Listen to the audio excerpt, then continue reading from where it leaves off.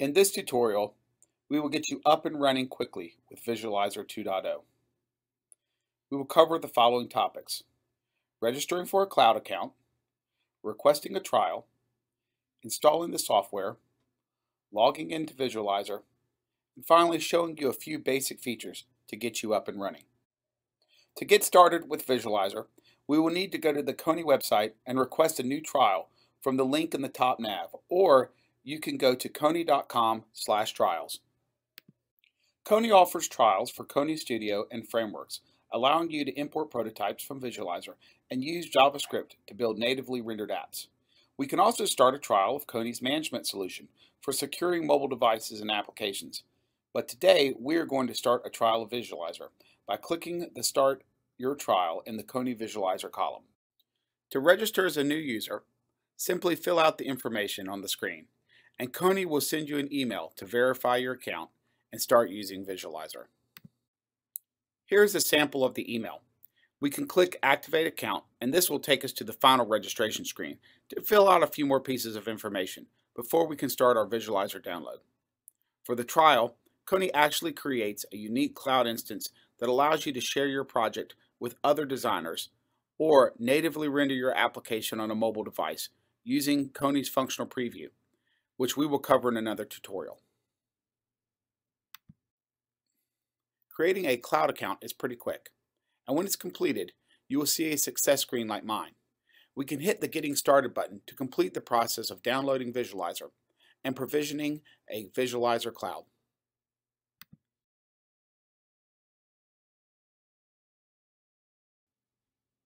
On the Getting Started screen, you can request a new trial, download the software, and view tutorials and documentation. First, let's start the download of Visualizer. Then, let's request a new trial.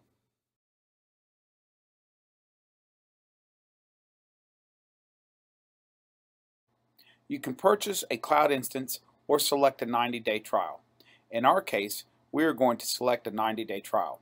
You will need to assign the cloud instance a recognizable name that will be displayed in your cloud management console, and you will also need to assign a cloud URL to your instance. Once this is complete, you can request a trial and wait for a success email. While waiting, you can go ahead and use the installer you downloaded to get ready to use Visualizer.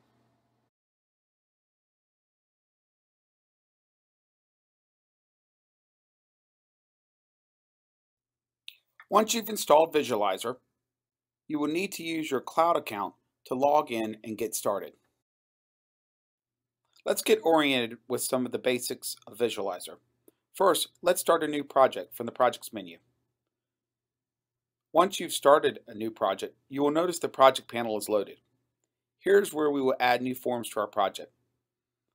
Let's add one now for a mobile device. As you can see, we have two types of forms: VBox forms and Flex forms. The VBox form provides legacy support for Kony applications, while the Flex form leverages a more dynamic layout, allowing you to create robust, layered screens.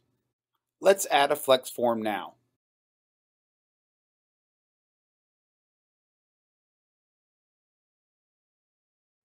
We can drag widgets from our Widgets panel directly to the canvas and position them with the mouse, or we can use the Look panel on the right to adjust the location of a widget on the canvas using device pixels, percentage, or absolute pixels. The Skins tab defines the styling of the widget, such as gradients, color, fonts, and more. You can change from a multi-step gradient to a single color using the drop-down, as well as change the color of the widget using the picker. Finally, you can switch between devices using the two drop-downs here. Notice I can show how the design will look on a native device as well as a device rendered on the web. I can also choose specific devices in the second drop-down to ensure my UI displays correctly across devices. This tutorial should get you up and running with Visualizer, and I hope you view the other tutorials on Kony.com that will dive deeper into Visualizer's functionality.